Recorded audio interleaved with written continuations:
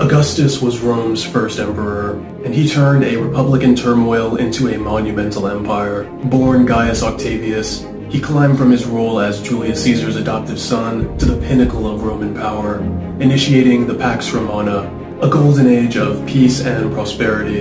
To the benefit of his politics, Augustus was a propaganda genius, using art and architecture to cement his image. Under his guidance, Rome expanded, culture flourished, and the economy boomed. Interestingly, despite his immense power, Augustus was known for his modest lifestyle, often wearing clothes spun by his wife and daughter.